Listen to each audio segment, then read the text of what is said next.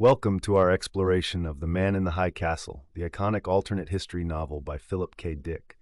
Published in 1962, this novel offers a thought-provoking examination of an alternate world where the Axis powers won World War II. Philip K. Dick, an American author known for his explorations of altered realities and philosophical themes, crafted this novel as one of his most influential works. The novel is set in a dystopian America divided into territories controlled by Nazi Germany and Imperial Japan. The story follows multiple characters, including Juliana Frink, who becomes intrigued by a mysterious book called The Grasshopper Lies Heavy, which depicts an alternate history where the Allies won the war. As the characters' paths intersect, the novel delves into reality, identity, and resistance themes.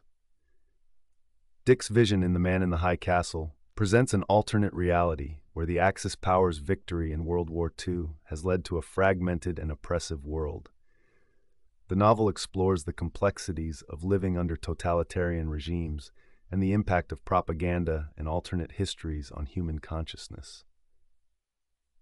Let's delve into how The Man in the High Castle addresses critical questions about the future. The novel envisions a future where society is heavily influenced by authoritarian regimes, with advanced technology used for control and surveillance. These topics are touched upon through the lens of eugenics and the Nazi regime's ideology, highlighting the dark side of genetic manipulation. The novel depicts a world divided into authoritarian regimes with strict social hierarchies and pervasive state control. Human relationships are strained by the oppressive political environment, with mistrust, resistance, and survival themes. Virtual and augmented realities are not significant themes in the novel. They focus on the psychological impact of living in a controlled society and the influence of alternate histories. The novel explores ethical dilemmas related to authoritarianism, propaganda, and the manipulation of historical narratives. The Man in the High Castle warns about the dangers of totalitarianism, the manipulation of truth, and the loss of personal and collective freedom. It emphasizes the importance of resistance and the complexity of historical fact. Produced by Amazon Prime Video, the TV adaptation of The Man in the High Castle stars Alexa Davalos, Rupert Evans, and Rufus Sewell.